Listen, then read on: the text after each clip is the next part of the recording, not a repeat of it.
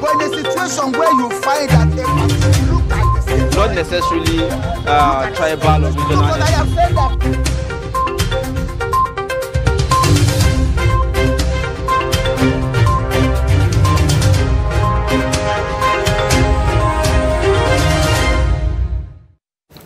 Welcome back. If you're just joining us, it's Daybreak on Trust Television, and we would have a little switch in the flow of our programming. We will be bringing you the newspaper review at this time, where we technically buy time for our guests who somehow, against the flow of event lately, has been trapped in traffic. You know, since this fuel, what would you call it, the removal of fuel subsidies, the roads in Abuja have become freer and sweeter to drive on. But somehow it's like people are ramping up capacity and more cars are returning to the road. Rather than keep you bored, we will switch events. And thankfully, our reviewer is in the studio. We start as usual with the Daily Trust. The Daily Trust is the one headliner for us this morning. Lack of funds stall 16 trillion railway projects across Nigeria. The Daily Trust today is chronicling all of the railway projects that have been commenced, those that were promised to change the paradigm in Nigeria. We have only succeeded in completing the Lagos-Ibadan axis on the standard gauge. The Kano-Kaduna is at a different level of completion, and then, of course, Abuja-Kaduna. There are several others coming up on stream. And we hope that we are able to find this fund, which is practically about the size of our national budget, to make this happen. But it has the capacity to completely transform our landscape. We don't need to raise the money. I think that's what the experts are saying. If we're able to show a good business case, private investors can take up these slots, build, operate, and transfer in the future. What we want is quality living standards for Nigeria. That's it on the front page of the Daily Trust. Well, let's turn our attention now to the front page of the People's Daily. There's a lot more stories to cover. Governor Buni bans use of government vehicles, facilities for personal reasons. Listen, good luck with that, because I know it's not going to change much. Unfortunately, we've allowed this culture to perpetually define activities of people in power, where you see government vehicles taking the wards of the person who is privileged to use that vehicle as a director, as a commissioner, as a minister, whatever it is. And you see those public workers serving personal, jobs or working or overtime, in the interest of their bosses. And more often than not, they're not actually getting paid extra for that. But I suppose Governor Buni in Yobe State is trying to change that situation. If you want to take a look at the story, it's available on page 5. Kogi Guba, court orders DSS police to protect ADC candidate from arrest by Governor Bello. The plot continues to thicken ahead of the November 11th election in Kogi, and it's one of those bad examples about how not to play politics in Nigeria. Subsidy removal. Reps lambast NLC over claims on palliatives to lawmakers. Well, how about you become transparent then and tell Nigerians how much you got as part of an intervention since coming on board? Because I dare say that the disparity is obvious, the gap is there, and the excuse that some of the lawmakers keep giving is that they also use some of those monies they get as part of their allowances to take care of their constituents. But that in itself is making the case for the NLC, where they are saying that, listen, the people that are representing us are actually eating fat on the public purse. The same money that the government is saying is not available to take care of everybody is available to take care of the 0.9% who are running the show at the top level. So, yeah, this is the reaction of the House of Representatives with regards to the NLC's threat of an indefinite strike action in the weeks to come. Okay, I don't know what this photo op is regarding, but it was an event here in Abuja, and you might want to take a look at the pages of the People's Daily to just follow up on that. It is definitely something security related. So representatives of the High Commission of Nigeria and National Center Agency at an event in Abuja. In other news, Naira falls to 930 Naira to the dollar at parallel market as BDCs lament dollar scarcity. And diesel supply, Ipman urges Soludo to pay 900 million Naira debt.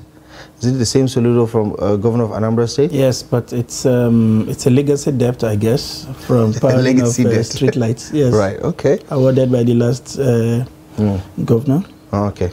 How? Oh, actually missed him in the public eye since his infamous arrest at the Lagos airport. Don't know how that is going for him. Anyway, CBN denies policy to crash exchange rate to 1 Naira 25 kobo. I saw them scrambling on social media trying to. I mean, nobody is foolish enough to actually believe it in the first place. But it would be nice if that happens. You can't will it into reality. Yeah, but it's it's just wishful thinking. I mean, at this point, really. Federal government flags off freight services on Apapa Ibadan cargo rail, Lagos Kano to begin soon. Kano Kwara government rather evacuates street beggars from Ilorin metropolis. That is it on the front page of the People's Daily. I think the most sustainable way of evacuation is to actually create jobs for people and get them engaged rather than just mobilized, move them away, and in a matter of weeks they find their way back, this time even more reinforced. And we'll move on straight to the Vanguard newspaper. And the Vanguard is leading with the story on Forex, saying Forex scarcity sends the Naira tumbling to 930. I mean, well, I'm not sure what's happening, but I know that from my monitoring, it's been around 930 for more than 3 or 4 weeks. Maybe they just stumbled on the information, as we saw also with the People's Daily. Moving on to other stories, 600 million trap funds enable direct CBN to meet foreign airlines. Nigeria accounts for 30% global malaria burden. That's a worry. MTN raises concern over vandalism of site infrastructure in Southeast. Is this deliberate vandalism or this is an art carrier by scavengers? I'm not sure. Because this will be self-inflicting. You're practically shutting yourself out of contact with the world. IGP declares killer of DPO Bako in Rivers wanted. I think the governor has also placed a bounty a bounty over your pardon on him. 100 days economic reforms have made life more difficult, financial experts. To other stories, Abidjan, Lagos Highway, ECOWAS move to perfect design. They've been talking about this thing forever. What's in this design that needs perfecting? It's ECOWAS. Well, it's ECOWAS. You expect that to fit dragging to happen. That's true. Insecurity in Niger to reopen 11 public schools closed. Niger, I guess. Right. 11 public schools closed in 2021. Well, does it mean the security situation has improved with some of the things we have seen lately? Academic records, we graduated in Chicago Varsity in 1979. Tinubu classmate speaks up. Finally. But there's another controversy that the classmate is younger than his first daughter. Okay. So that's another thing. But basically, the lawyer or the counsel to the university is saying they are unable to verify that certificate, and I think that's huge. All right. But it's sad that this is how complicated the situation is. A ransom from kidnapping, foiling terrorism, and banditry. National Counter-Terrorism Center has disclosed. And on sports, AFCON 2023, Nigeria set to face Senegal, Egypt, or Ivory Coast in same group. This looks like the group of death. I would take Senegal. Is a powerhouse. I would take Senegal. Egypt is also a powerhouse. Ivory Coast will be hosting. You don't want to go against the host. No. That's why I say I would take Senegal. Because I think their power is fading a little bit. Absolutely. That's it on the front page. Finally, let's take a look at the front page of the Guardian newspaper for today. High prices push government homes beyond average Nigerians' reach. Interestingly, just 2 days ago, we had this conversation with the representative of the Federal Mortgage Bank and one of the developers tied to the National Housing Fund. And there's a breakdown of how it is almost impossible for Nigerians to afford, housing in this country. Less than 1% of unemployed youths benefit from government's intervention. SCIID Panti how not to investigate, deter criminals. 800 million naira stock funds. Federal government directs CBN to settle foreign airlines backlog. And 6 years after, Nigeria awards 49 gas flare sites to 42 investors. Kano suspends another Casco director for alleged palliative diversion. And the federal government moves NIMC to Ministry of Interior as issued NINs hit 102.4 million. So it's good. We're getting more and more data about the 200 million plus people we have in this country. Absolutely. Let's say 50% of the job is done. We still have a long way to go, though. All right. I'm happy to announce to you that our analyst or reviewer is in the studio. He's no other than Malan Nasir Lawal, the editor-in-chief, Deadline newspaper. Remember, I promised you that whatever he does, he will not escape that anchor the next time. It does appear, it does appear that my charm worked on him. Yeah. And we came out today in the white anchor this morning. Yes. Welcome. I'm happy to see you back on the show again. Good morning. After a short break. Yeah, good morning. Welcome. The Daily Trust is leading with... before we come to the Daily Trust, I would like you to speak to the report on the return of the NMIC to the Ministry of Interior. It used to be there, then we put it out to communication. We are not sure what exactly it was supposed to do in communication because it's about identity management, and that's one of the biggest single sector everywhere in the world. Because once we compromise on your identity, every other thing is flawed.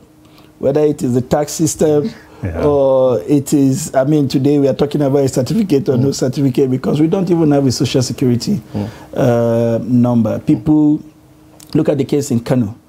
The people are losing their election bids on the grounds of forgery. You can't even determine who is the exact person with a name and all of that. How huge, how relevant is this movement back to the Interior Ministry?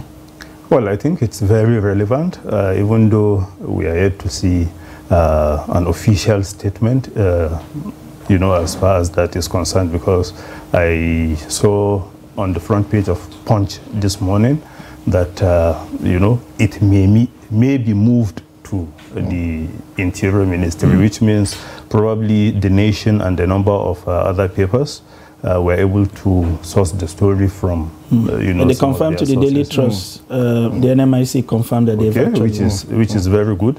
Like you said, it's very important that we have, you know, all these things, you know, being handled by one single entity, because we are still complaining of not having, you know, some of the agencies not having access to the database of, you know, other agencies. Like, we now have so many agencies that are dealing with biometric data of Nigerians, and if we can harmonize all these things and for one entity to be able to handle it, I think it will be better for the country. I mean, it's a no-brainer really to say that this should, from the get-go, it was set up, it was established under the Ministry of Interior. Do you understand the political motivations for moving some of these agencies from point A to point B? I mean, recently when the Tinubu administration came to power, it also moved back some of those ministries back under the leadership or supervision of the vice president, for instance.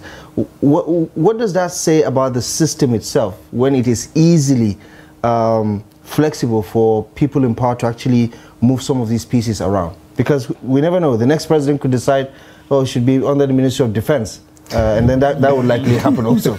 Right. Well, I think partly it has to do with some level of ignorance, actually, because if you are talking about identity management, honestly, it should go to the immigration, the interior, and what have you.